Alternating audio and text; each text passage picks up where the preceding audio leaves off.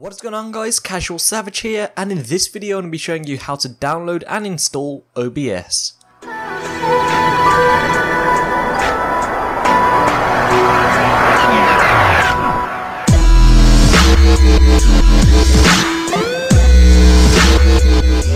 Now I have at least over 20 tutorials listed down I'm going to be doing on OBS.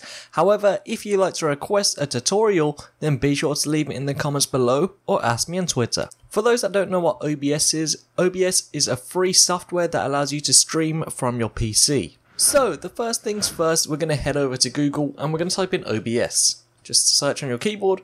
And as you'll see, this is it right here. Select the download. Also, a link will be in the description. I'm just showing you this way in case something does happen to the URL and it may change. So from there, as you can see, it supports Windows, Mac OS, and Linux. As you can see, there's also two different versions. There's Classic and Studio. We'll get into them in a minute. So obviously, I am on Windows, so I would select Windows. And now there's Classic or Studio. Which one do we pick? Well, currently it is set to Studio.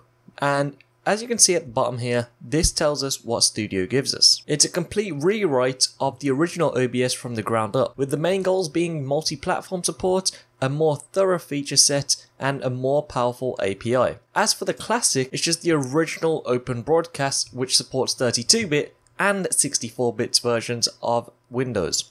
Now, if you don't know if you're on 32-bit or 64-bit, then I'll show you how to get to it now. So open up Control Panel, come to System and Security, come to System, and as you'll see right here, my system type is a 64-bit operating system.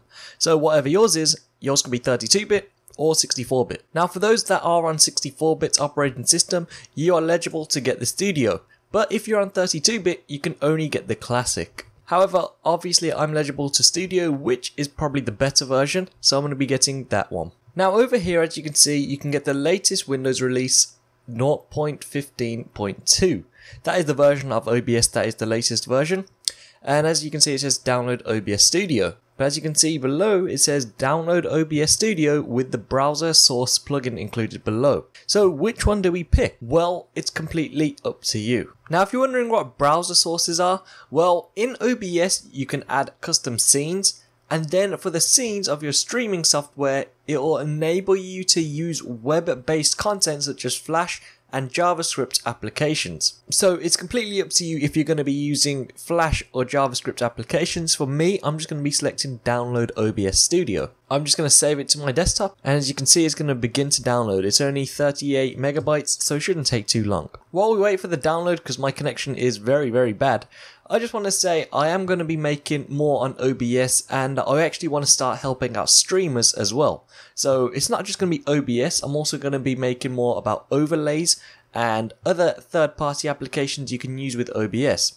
And like I did say at the start of the video, if you have videos to request with OBS, then let me know in the comments or on Twitter. I have about 20 videos already lined up, so hopefully you're looking forward to them. Okay, so as you can see, it's done and it's on my desktop right here. We're just going to double click it, select yes, and now we just go through these steps. So we press next, you just agree to their terms, install, and it's going to begin to install, and here's just the details.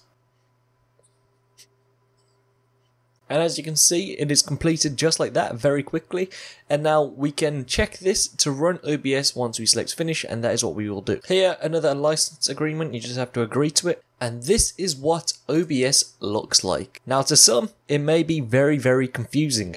However, I'm going to have a complete tutorial going through everything on OBS and a lot of other tutorials that will help you get through with the best streams. Anyway, so that is it for this video. Hopefully this video is useful, and I hope you're looking forward to the OBS tutorials I have lined up. Again, if you'd like to request a tutorial, then be sure to leave it in the comments below or ask me on Twitter. That is it for this video. Thank you so much for watching. Please subscribe, rate, and peace.